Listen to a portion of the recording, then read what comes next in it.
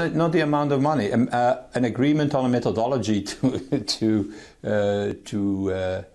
fix that amount. So I don't think that that is needed from day one to have a negotiation about an amount. You need to have a common understanding of what are the legal obligations are, and you need to have a common methodology on which you agree to fix then that financial settlement. What's your best case scenario though in terms of your preferred methodology as chair of the Brexit steering group? What kind of number would you think? It's a question about the methodology and not about numbers. So you think it's fair then for David Davis to say he's not prepared to state a numerical value on this either? What we need from the British side is that, first of all, they recognize that there is a financial settlement needed. It's like in a divorce. In a divorce, when you go away, you don't let all the bills with the rest of the family. That's not very serious. Secondly, we need to have a common methodology, how to deal with this, how to fix it, and that, at the end, it will produce a figure. So that's the way to go forward. That's also the reason, again, I repeated that we never, as a European Parliament, have launched a figure.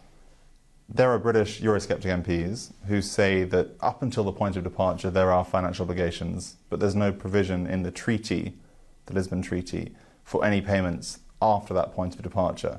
Do you think there's any validity to that kind of claim? That depends completely of what will be our relationship after the departure. Will there be a transition period? Yes or no? I thought from the beginning that there is a necessity for a transition period because it's impossible in 1 year and a half not only to discuss and to debate and to negotiate a departure, but in top of that also the new relationship. That's not very realistic.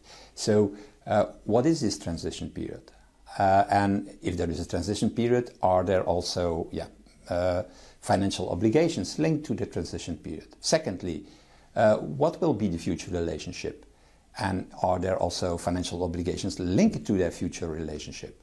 What I think is not possible is to think, oh, we want simply to continue all the advantages linked to a membership of the European Union, the single market, the customs union, things like that, without any obligation.